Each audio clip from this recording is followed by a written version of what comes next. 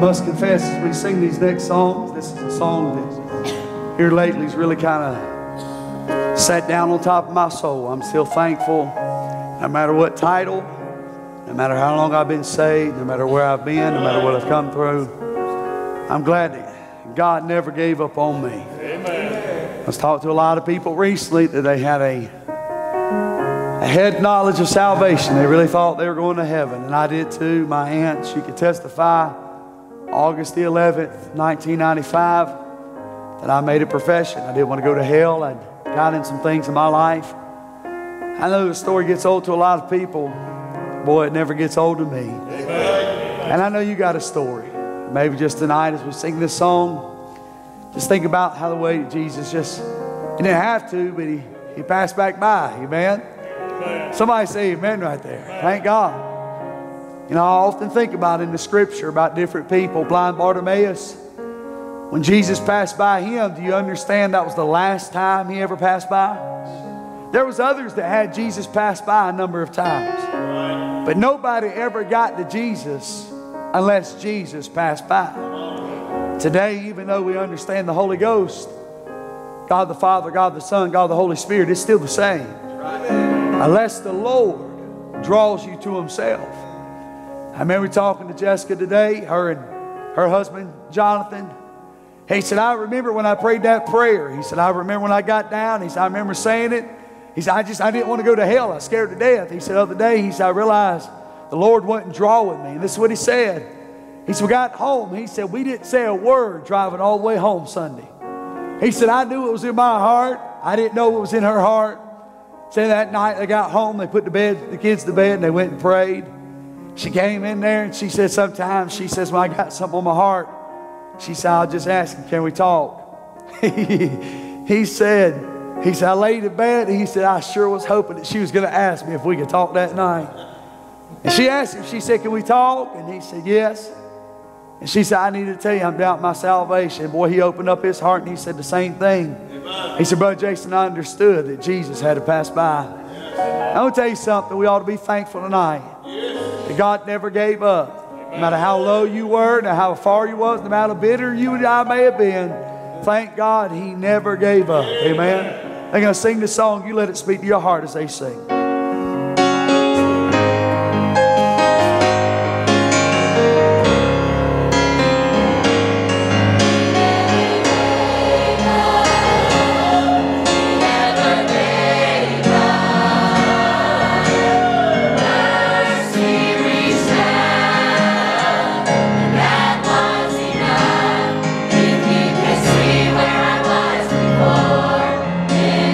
Sure you would agree.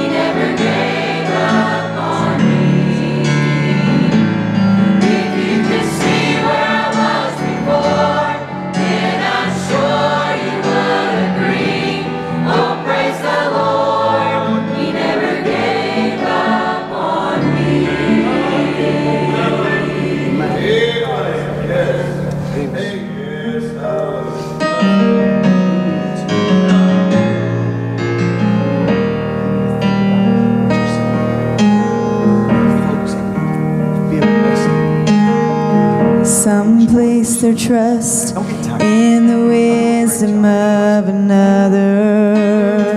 Some search for light in the dark.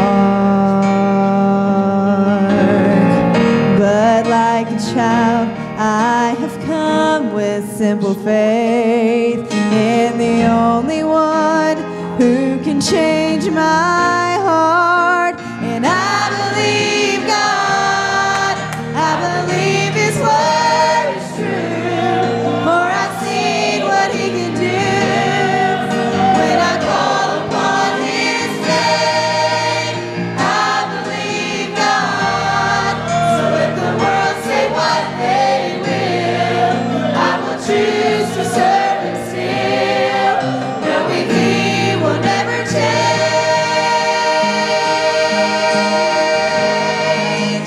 I believe God.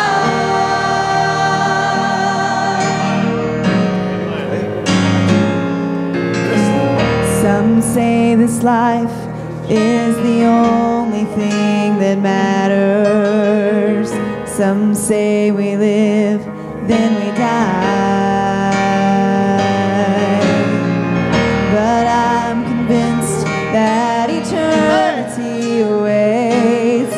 So with every breath I will testify that I believe God, and I believe His word is true, for I've seen what He can do when I call upon His name.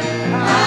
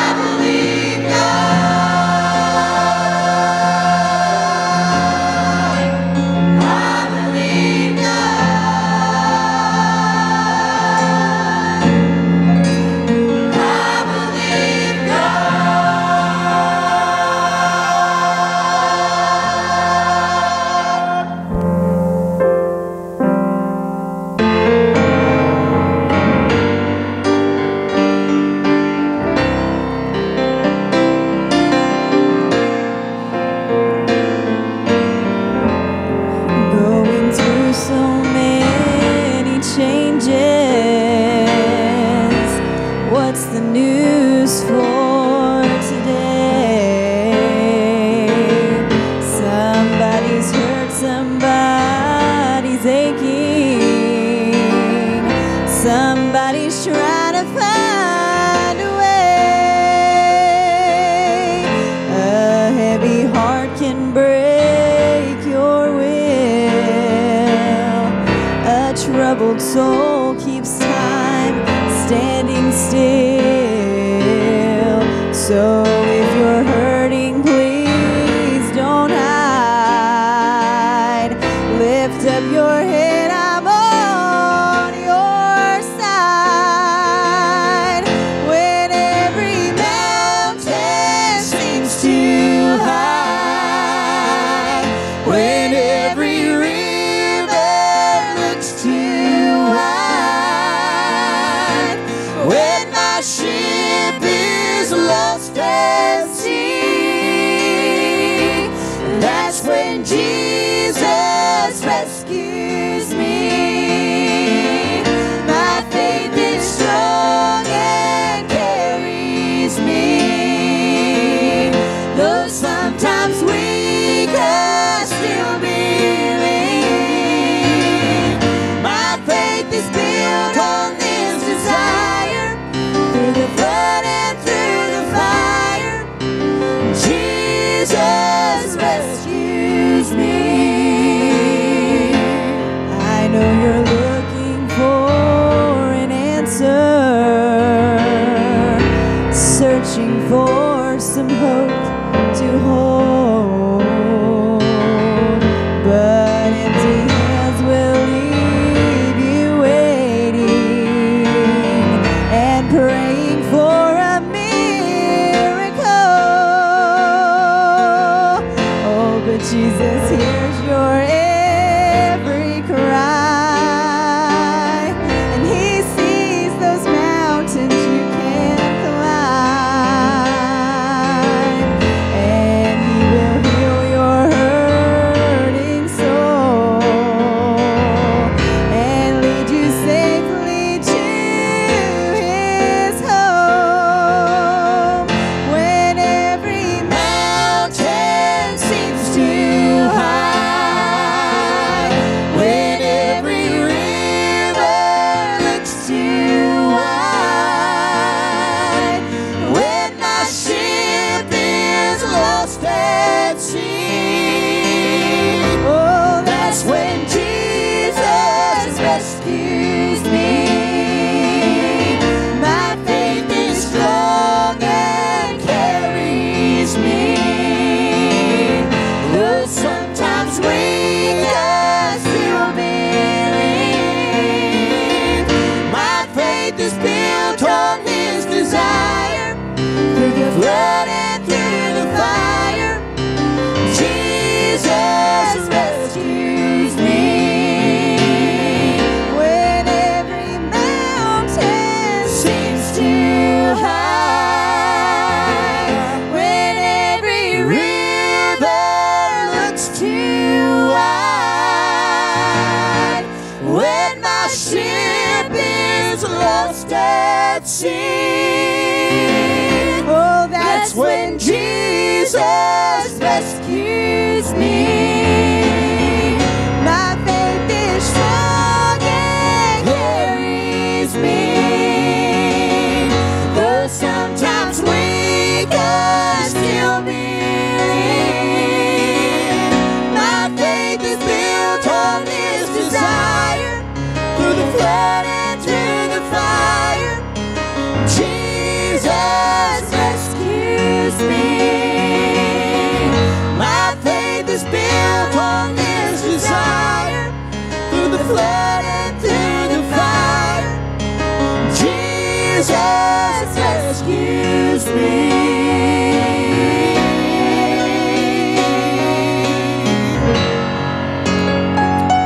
Amen. Give him a hand if you will. Praise the Lord. Number 11 tonight. I know it's a very familiar portion of Scripture. And as you open up there, I really want to get to just a few verses. Over the past several weeks, I have begun to study, really not so much of study, but just me and the Lord of understanding a lot of things. I believe without any hesitation that if you want to love and be successful, as a Christian, as a leader, as a pastor, if you just live like Jesus, love people like Jesus did, everything will be all right. I know that's easier said than done, but I think the Bible's very plain. I've also learned too, it's not just something that you say, but at the same time, for every answer that's needed for all the questions of life, it's found in the Word of God. You believe that? Say amen. And there's no question. And when you get to a place to where you don't know and where you're doubting, where you're wondering why, sometimes if you stay long enough, if you look long enough, if you seek long enough, God will make Himself seen. I know over the past few weeks, we have really expounded, talked, exposed, if you will, about salvation. I would dare say, and I do mean this, the only thing that can't get you to Jesus by you seeking is going to be salvation. Because unless the Lord draws you, that's why the Bible says, for by grace are you saved through faith, and not of yourself, not of works, lest any man should boast. Do you understand that tonight? Say amen. I hope you do. I hope you understand. But once you're saved, you're a child of God. The Bible says that you have access. You come boldly through the throne of grace. You can get to God anywhere, anytime, any night, any storm, any valley, any mountaintop. You have access. Tonight, I want to deal with something that really settles in with me because I've tried to go back and evaluate how Jesus treated a lot of folk in the Scriptures. And in John chapter number 11, there's something that stands out. I know this is a very familiar portion of Scripture, and I know a lot of people understand it. But there was something that really stood out to me that really probably captivated me, that has maybe taught me something that maybe recently over the last probably 3, 4, 5 years that I've had a hard time dealing with. And I would dare say that even on the backside, the days following the salvations, the decisions that's been made, if I, as a pastor, as a Christian, as a mentor, whatever it may be, have the opportunity to give words of wisdom to a new convert, there's a lot of things that I would say, but I know within those things, this will be one of them. That God always has a reason, not just when He answers, but you must learn that He has a reason even when He don't answer. It's probably harder to understand when He don't answer than to understand when He does. Let me make this plain to you. When I first got saved, one of my greatest burdens was my family, was my mother. I felt like God owed me something when I first got saved because immediately I started praying for my mother. Little did I know, I had to learn the hard way. I came in with the Superman cape. For those of you that got recently saved, there's big obstacles, or should be, in your life that you don't know how God's going to fix. And immediately you feel like you get this cape that comes on your back that you can do absolutely anything. And I struggled because I remember that I had this bright idea that I was going to begin to pray for my mother and other people and even friends. I had men that was grown men that I had to witness to. I had to tell them that I was not able and allowed, if you will, by the conviction of the Holy Ghost to be able to do and partake in the things I used to do. I had some pretty big battles that was ahead of me. And then also when I came to that place of praying for my mom, I thought with a lack of tact that she was over in Arca, and I'll never forget going over there with now my wife at the time, her and I was dating. Tiffany rode with me. It was a Sunday afternoon about 2 o'clock, visiting hours. And I remember sitting there with my grandmother and then, if you want to call step-grandfather, but my grandfather that was there. And I remember them talking about my mother getting changed. Now let me make this relevant to all you teenagers, mom and dads, and everybody that's in here.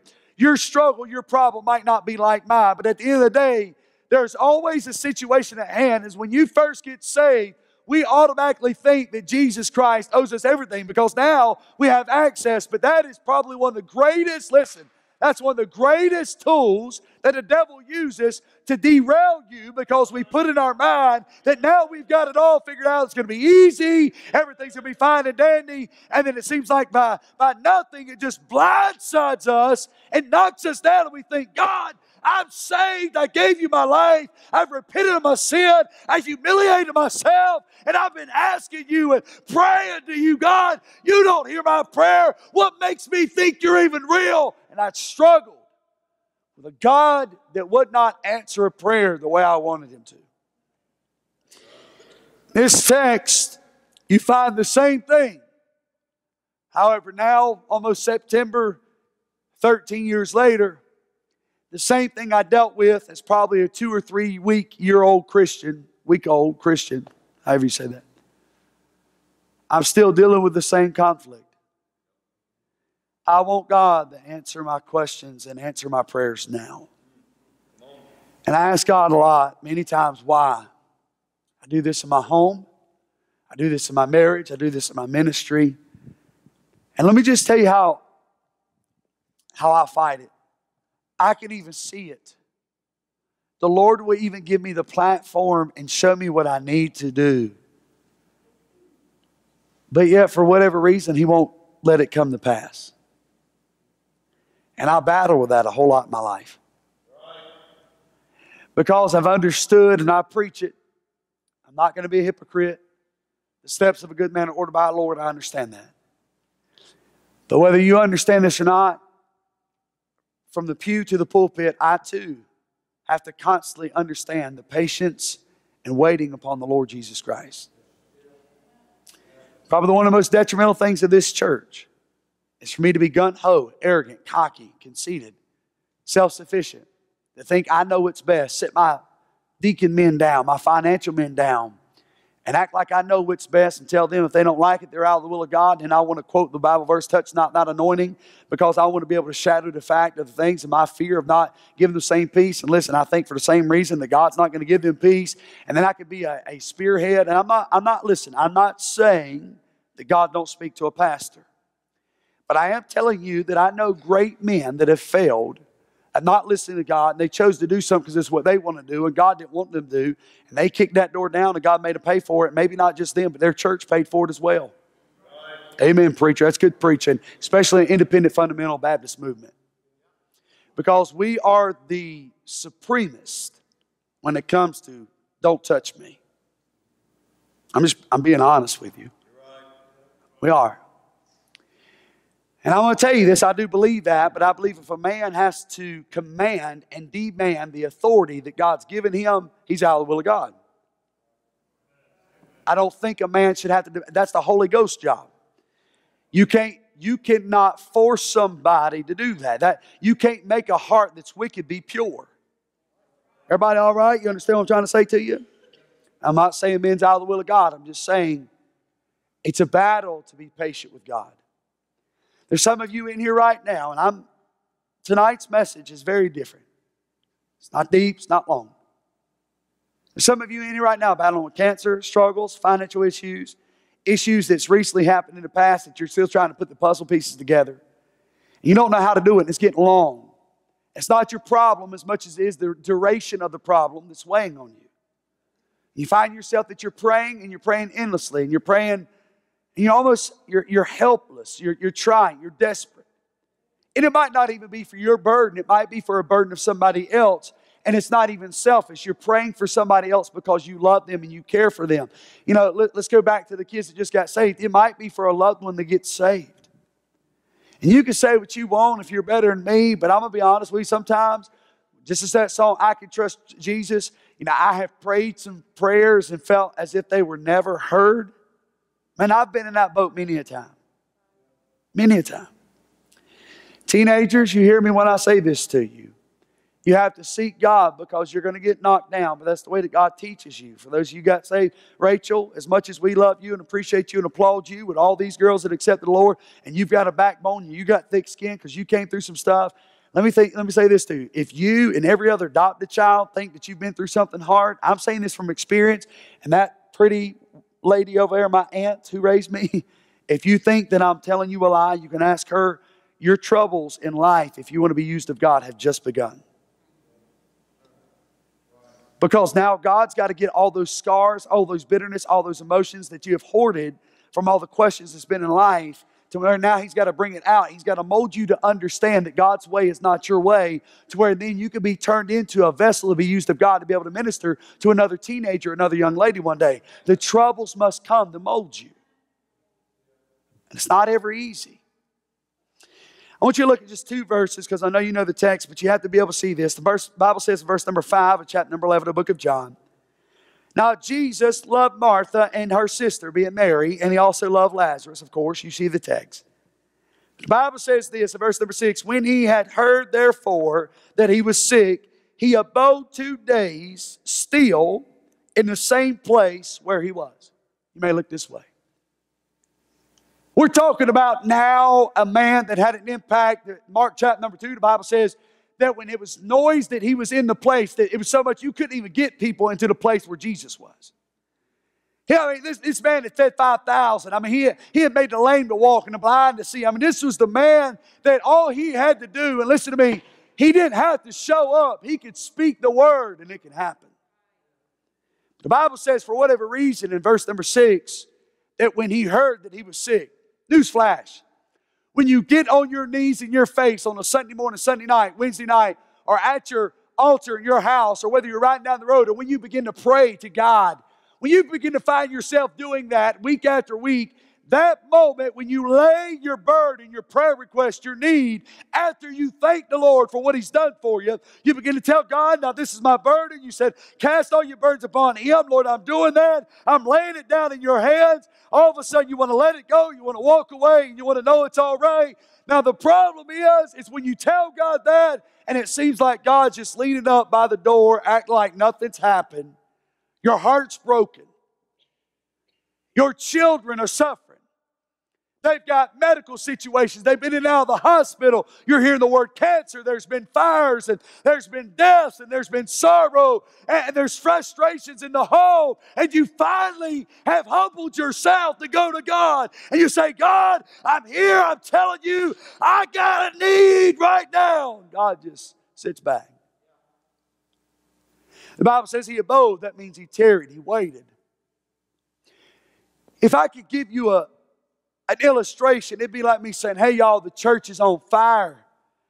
And me calling the fire department and them finish watching Dukes of Hazzard and, amen, and Andy Griffith and finish eating that steak dinner before they came and helped us. Let's just be honest, we'd be upset, wouldn't we? We'd be mad. And we would wonder, listen, we would be more hurt by wanting to know why they did what they did than the fact of what happened the way it did. There's some people that you see in this text, and I'm going to lay them out to you, one being Mary. And Mary was a lady that came, and the Bible says that she had laid at His feet. I mean, she was a lady that anointed Him. She loved Him, and she worshiped Him. There's some things that I want you to be able to nail down, even though that you're worshiping. I want to go ahead and say this for the record. I'm a crier. I'm a worshiper. I like to raise my hands. I'll shout and say amen. You ain't got to prime me up to be thankful and be able to think about what God's done for me. That is me. Now, yes, I'm a worker. I want to be like Martha too, and I can go back and forth. But at the end of the day, some of us are made up to where you are a worker or you are a worshiper. You might be the person that comes in here and you don't say nothing. You're not going to lift up a hand. You're not ever going to cry. You're not going to weep. You're not going to come to the altar. You're never going to get in the choir. You're never going to sing a song. And you're never going to even say a whoop. Say amen or praise the Lord. That's not going to be you. You're not a worshiper. But what you will do is you'll shake hands. You'll pick up cigarette butts and you'll do things around the church that nobody sees. You'll take out the trash and you'll walk up and down to make sure the doors are locked and you'll teach and you'll do all these things. Some of us are made up a little bit different, but those of us that are a worshiper, there's some things that I want you to understand in this text that a lot of times that we fail to forget, and this is it. Number one, you worship the Lord Jesus Christ because you know He's faithful. Can I get an amen? We worship the Lord because we know that He is worthy of everything. But when you come to a crisis in your life like this and God is not answering your prayer, you need to mark it down in the back of your mind and settle it down in your soul that the very one that you have worshiped, the very one that you have done everything for, the very one that you lift up holy hands and you worship His feet and you lift up His name and you do all of that. Every day you worship, it will always prepare you for the battle that you have ahead. Because there's been times that I have found myself riding down the road and I worship God in church. And it's that same song, Brother Shane, that I'm worshiping in church that comes on my radio 6 weeks down the road whenever I'm sitting there now facing my crisis. Don't let the devil lie to you, because God is delaying that He's changed. The same God that you worshiped 6 weeks ago is the same God that you're still worshiping today.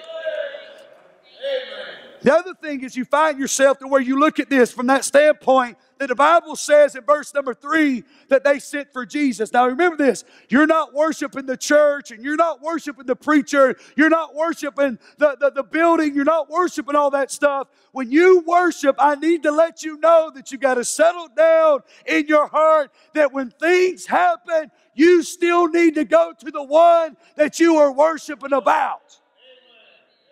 You don't send for the preacher. You don't send for your mama. You don't send for your best friend or the greatest saint of your life.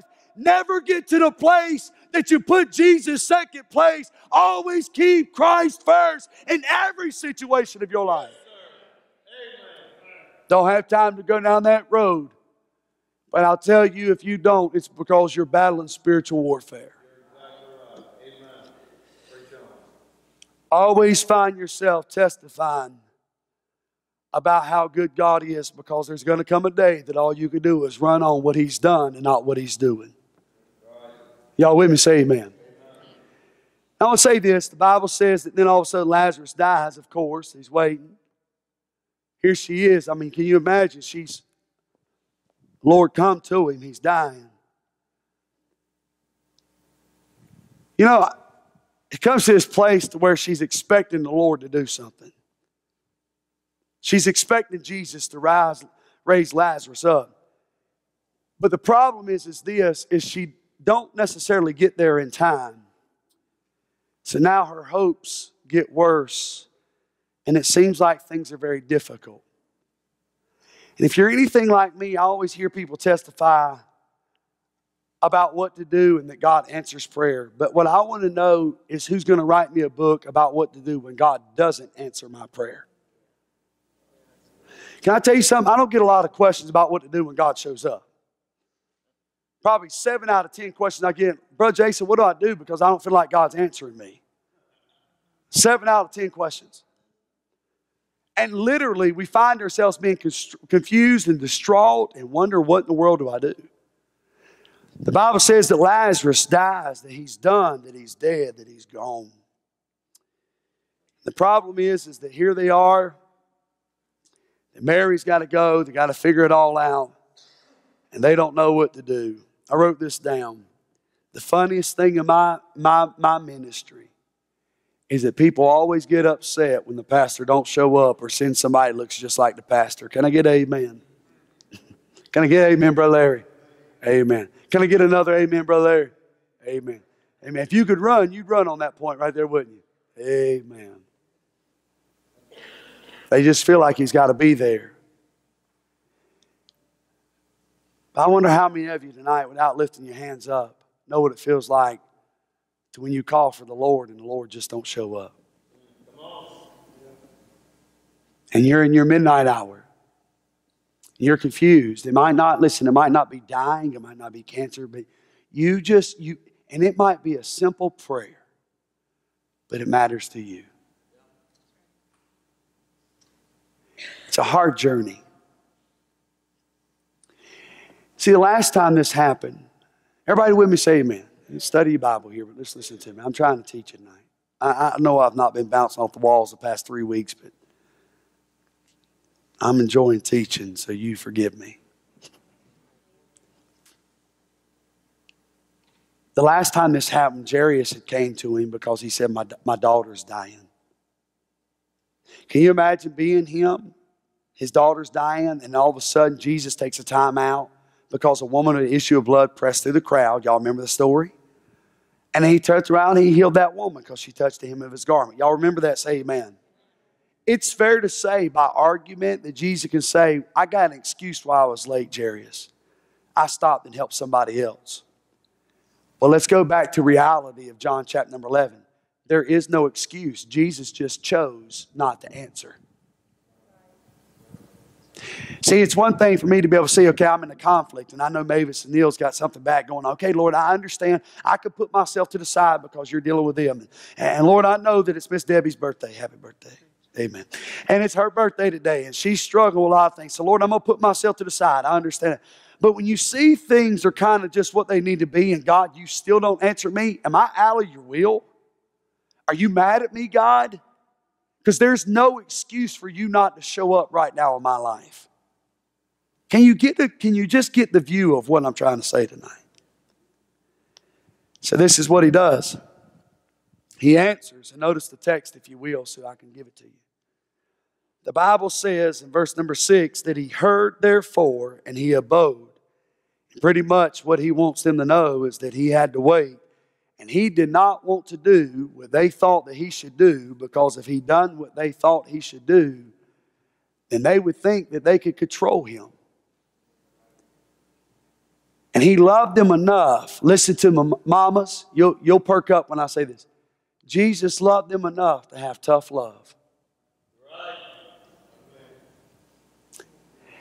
I want to take you over just a few verses. And I want you to notice what the Bible says, if you will. In verse number 42, the same chapter, the Bible says this, and I knew that thou hearest me always, but because of the people which stand by, I said it, that they may believe that thou hast sent me.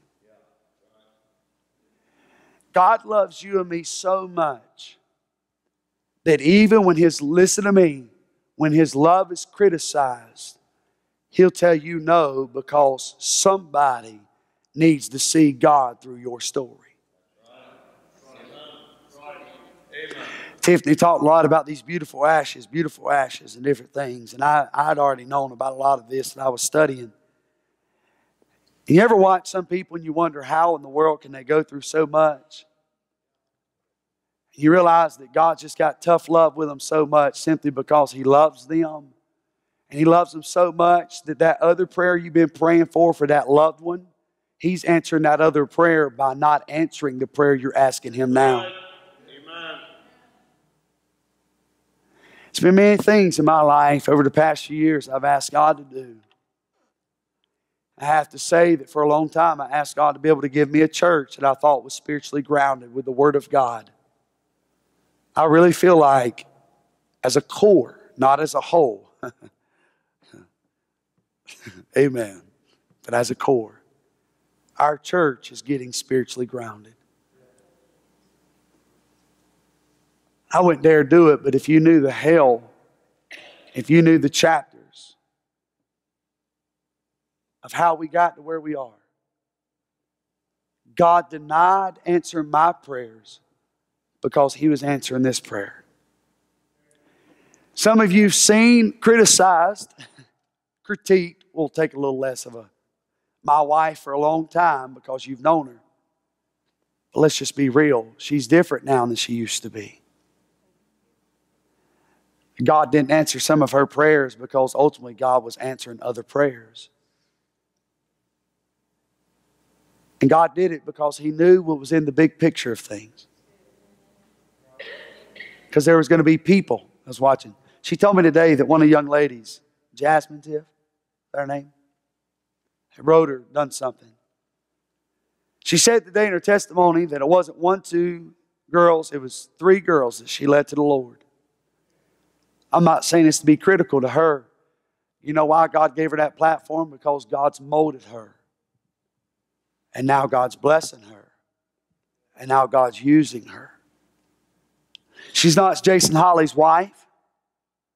She's not Ron Gross and Daphne Gross's daughter. She's not Nolan's mom. She sometimes acts like that little bratty girl, I know, but that's not her no more. I'm just kidding. I'm just kidding.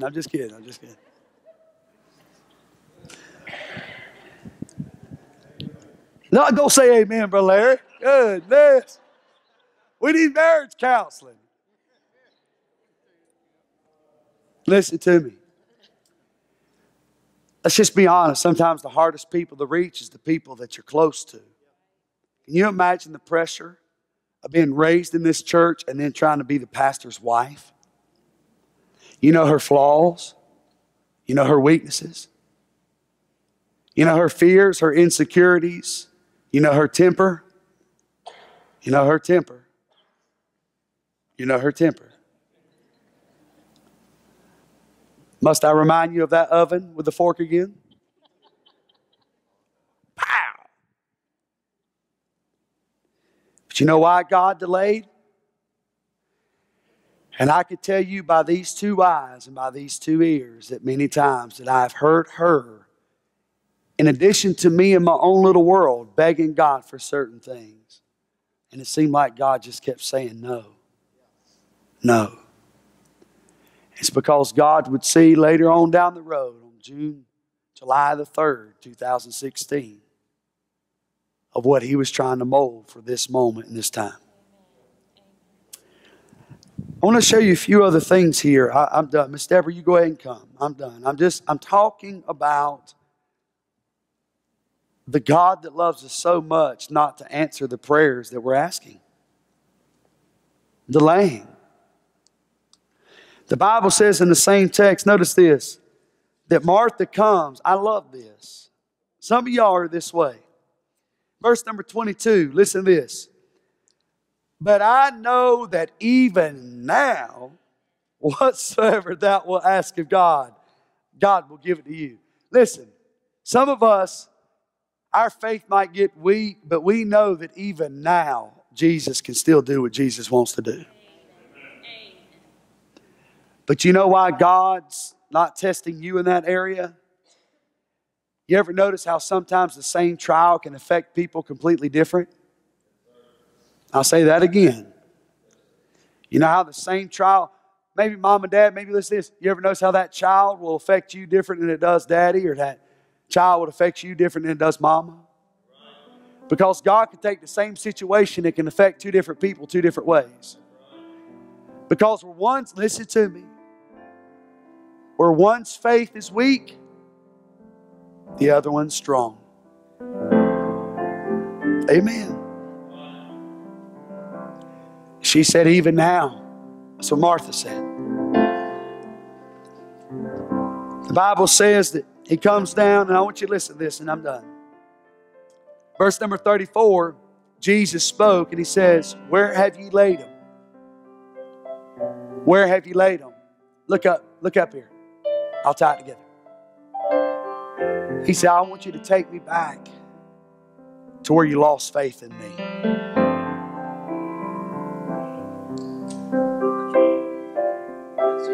He didn't tell me. He said, I want you to take me. You know what we need to do? We need to allow the Lord to get in the middle of our problems. The reason we lost faith is because we never took Him there. We're just telling Him. We never let Him in the middle of our mess. Come on now. Y'all wake up and smell the coffee. The Lord wants to be in the middle. And He says, show me. Take me. You know why? Sometimes you have to go back to that dark room that nobody sees in your heart.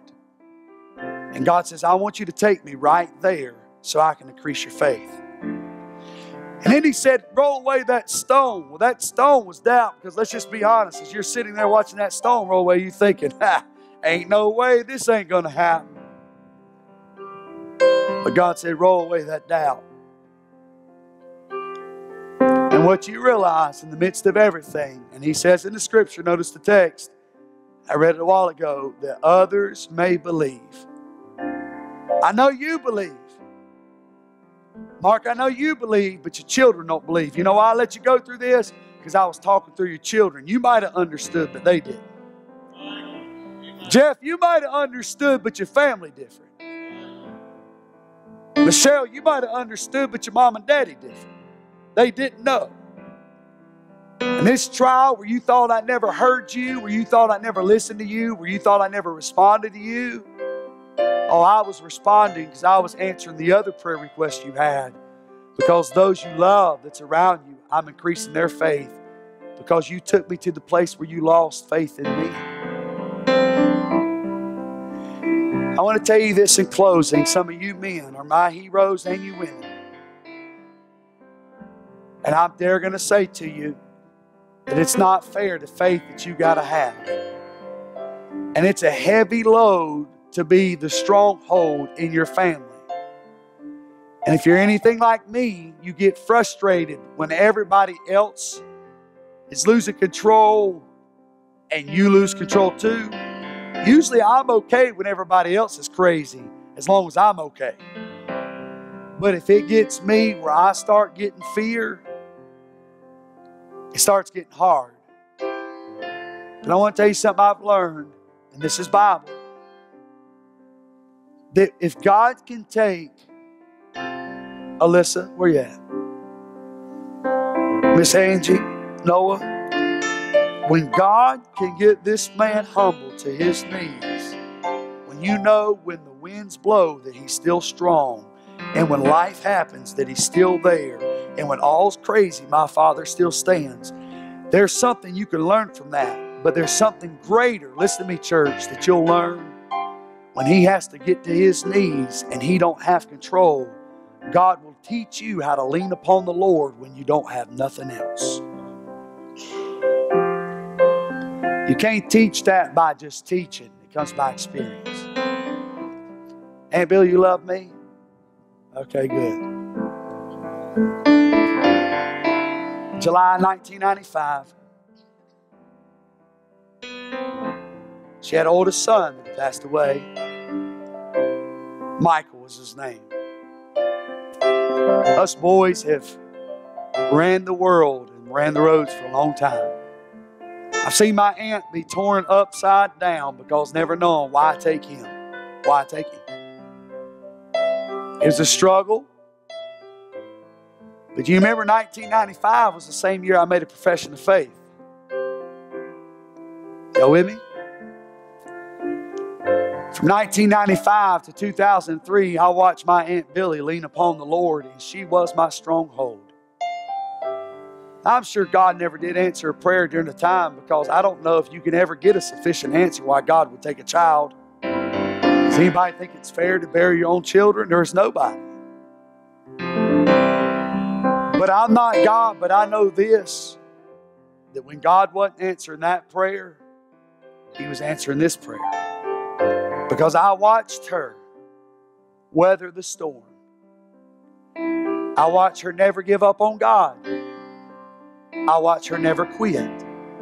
And when she was asking God why, God was speaking to my heart the whole time. Today, I'm a product of being an answered prayer from an unanswered prayer. God took him to show those around that God's still real and Jesus still saves. Michael's not a pastor today. Some of you don't even know who he is, if any. But the life that's been touched through her, through him, is now reaching you. So his life still speaks because of being an unanswered prayer. Do you understand what I'm saying to you? Don't get bitter for what God don't answer. Embrace what the Lord does and let God speak. Father, I love you.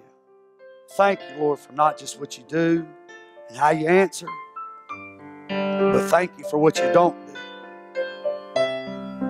Thank you for what you don't answer and the way that we ask. And God, I pray that you use this just to help somebody that's still wondering why. In Jesus' name.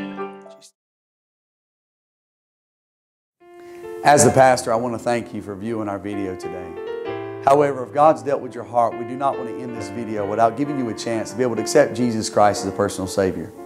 If you're there today and God's actually dealing with your heart, I want to remind you what the Bible says, for all have sinned and come short of the glory of God.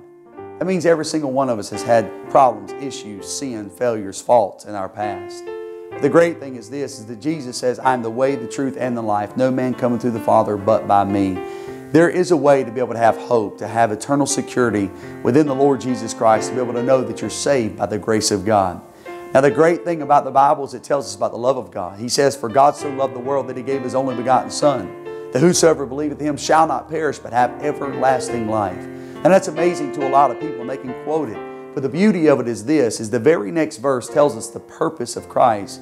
Because the Bible says, for God sent not His Son into the world to condemn the world, that the world through Him might be saved. That means that God sent His Son to die for those of us who are sinners so that we can have fellowship with God Himself. Now, if you're there today and God's really been dealing with your heart, I want to ask you this question. Do you really believe that God's been dealing with you about salvation? If that's the case today, then I want to tell you what you need to do is repent of your sins.